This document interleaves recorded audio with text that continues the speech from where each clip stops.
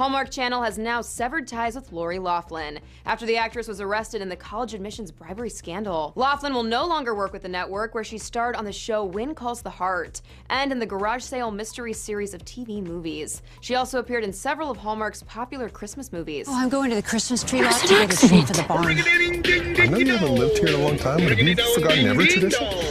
No. Hallmark parent company It was an Prime Media accident. said in a statement Turn off on the Thursday, TV. "We are I've got saddened by the something recent news really funny surrounding to the tell college you. admissions allegations." What? You're fired from Hallmark. Why? College admission fraud doesn't fit our image, and I thought it would be best to tell you the news secondhand for the greatest humiliation possible. Goodbye.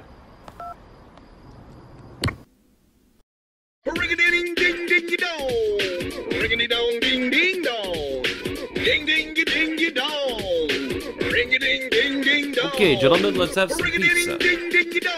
Fred, close the fucking door.